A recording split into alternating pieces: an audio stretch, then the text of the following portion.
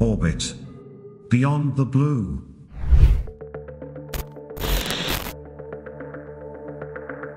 Long ago, when the universe was young, it was much harder to see. During the first billion years or so following the Big Bang, the space between the stars and galaxies was filled with clouds of cooled hydrogen gas, which absorbed all light. As a result, if any intelligent life existed at the time, they would have seen nothing but darkness out in space. No other stars or galaxies would have been visible to them like they are to us. It would just be pitch black, dark. However, things began to shift approximately 1 billion years after the massive Big Bang. The cutting-edge James Webb Space Telescope has now provided insights into the evolution of the early universe, which has long remained a mystery. The new observations have helped pinpoint what sparked the Epoch of Reionization, the period when the opaque universe gradually transitioned to become transparent. That's right. The rest of the universe would be hidden from us if it weren't for this transparency, and now Webb has revealed how it happened. Before diving into the latest discovery, let's rewind. Webb's superpower to gaze back in time has aided a team of astronomers in finding some definitive evidence. The latest observations reveal that early galaxies may have played a part in this dramatic cosmic evolution. These galaxies existed 900 million years after the Big Bang. Astronomers believe that the stars in some of the early galaxies released enough light to heat and ionize the surrounding gas. This, in turn, began to remove the dense gas fog over hundreds of millions of years. As the researchers looked back into the teeth of reionization, they saw a very distinct change. Galaxies, which were made up of billions of stars, were ionizing the gas around them, effectively transforming it into transparent gas.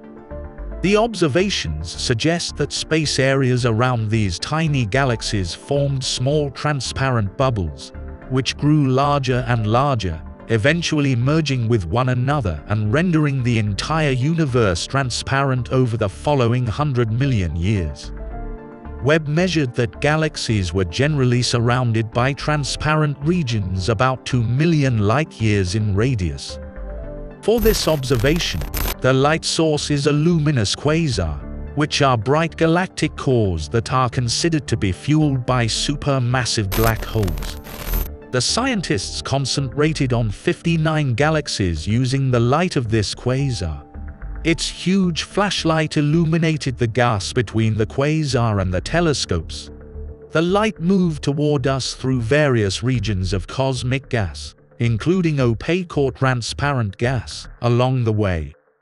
By illuminating gas along our line of sight, the quasar gives us extensive information about the composition and state of the gas.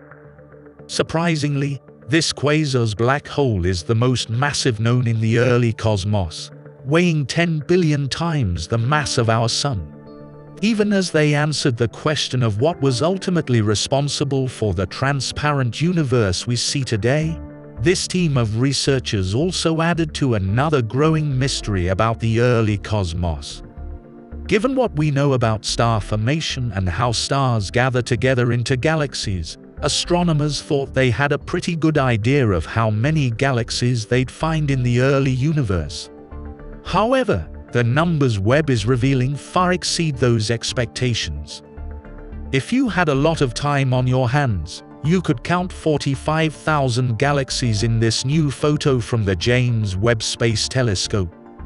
What you are seeing here isn't some random patch of space.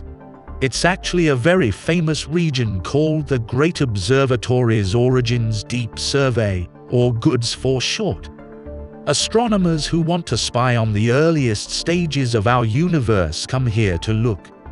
Scientists have been studying GOODS for years with various instruments, including the Hubble Space Telescope, Chandra X-ray Observatory, and Spitzer Space Telescope, to name just a few. But JWST is by far the most powerful telescope to turn its sights on GOODS. And the results show it. This recent image from Webb offers astronomers an unprecedented, detailed look back in time. Previously, the earliest galaxies we could see just looked like little smudges, astronomer Kevin Heinlein of the University of Arizona said in a statement. Now, we can see that some of them are actually extended objects with visible structure. And James Webb didn't stop there.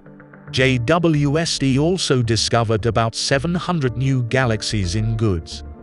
What's more, these never-before-seen galaxies are some of the youngest ever observed, dating back to between 370 million and 650 million years after the Big Bang. The sheer number of these galaxies was far beyond predictions from observations made before Webb's launch, the Space Telescope Science Institute said in a statement. With hundreds more galaxies to study in unprecedented detail, thanks to JWST, astronomers are learning that galaxies in our early universe were more turbulent than previously thought. In particular, by studying the light signatures of these young galaxies, astronomers spotted something they didn't expect: strong emission lines. Almost every single galaxy that we are finding shows these unusually strong emission line signatures indicating intense recent star formation, Ensley said in a statement. These early galaxies were very good at creating hot, massive stars. The James Webb Space Telescope may have just found the first stars in the universe. It's something that you'd think we'd have seen by now, considering how far Hubble has been able to look back in time for decades. But the search for these stars has been long and fruitless for many, many years. Researchers call them Population 3, or POP3 stars, because sometimes astronomers name things in reverse for some reason. Our Sun is a POP1 star.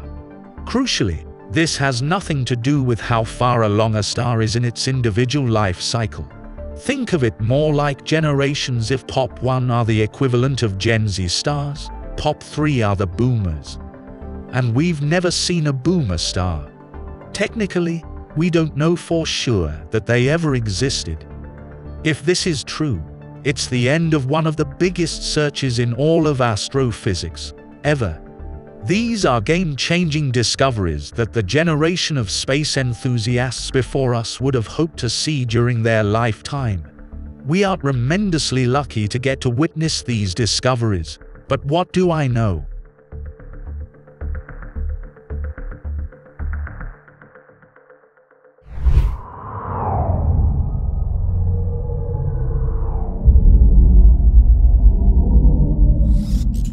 Orbit.